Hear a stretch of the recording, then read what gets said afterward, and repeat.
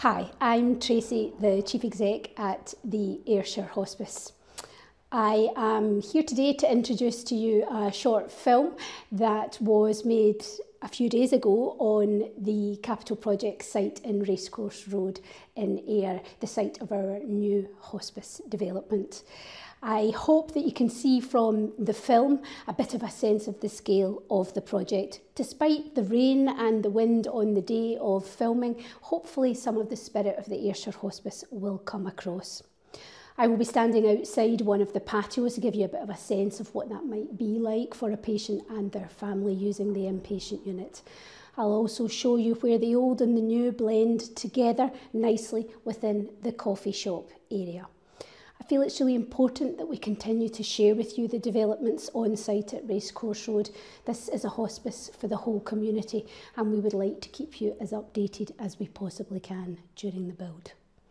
I'm standing outside what will be two of the patios that come out from the inpatient unit bedrooms, where we will have the ability to take a bed outside and a patient can enjoy the fresh air on their own secluded patio. You can see as part of the construction that the patios and the partitions between each of the patios has now got more definition. You may recognise this component of the old hospice, which was where our rotunda stood and where the glass walkway main entrance into the previous hospice used to be. As you can see, that has now been removed and this will form the new reception area of our hospice, but predominantly this area to my right here will become our new coffee shop.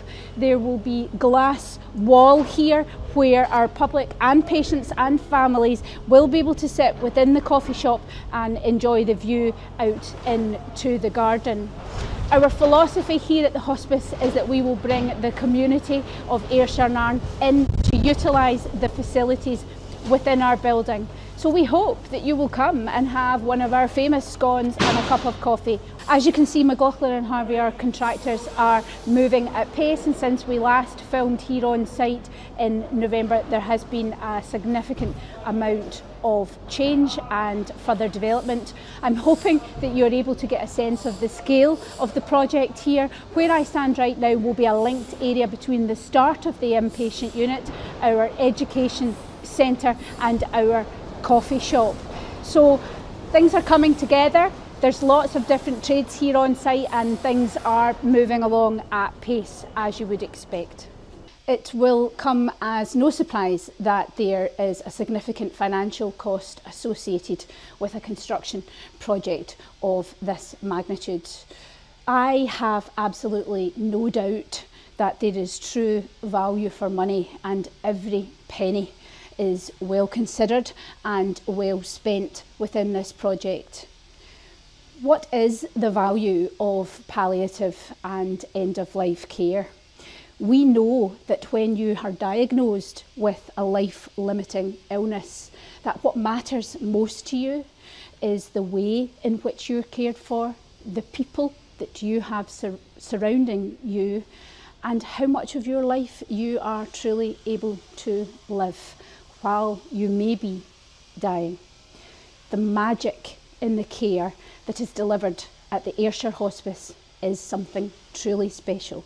And if you have experienced that care, or somebody you love has experienced that care, then you will perhaps understand what I mean.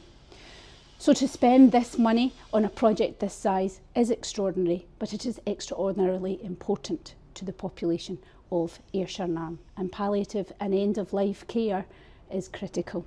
Critical in a climate at the moment where care is more difficult.